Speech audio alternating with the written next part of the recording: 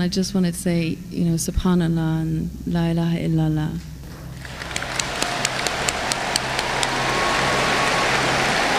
My name is Anna. I want to ask, what happens to non-Muslims who have never been exposed to Islam?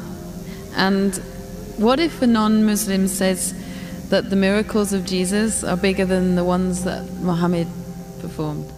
Every child, if you take 3 children, one born to a Christian, one born to a Jew, one born to a Hindu, isolate these 3 children completely from any external influence.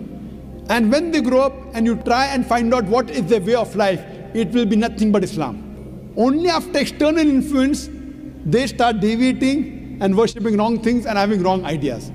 This is scientifically proven. Furthermore, sister, where your second question is concerned, that what if someone doesn't know Islam and thinks that Jesus Christ did miracles? I am a revert, and I was just asking questions on behalf of my non-Muslim family and friends, and I just wanted to say, Subhanallah and La ilaha illallah.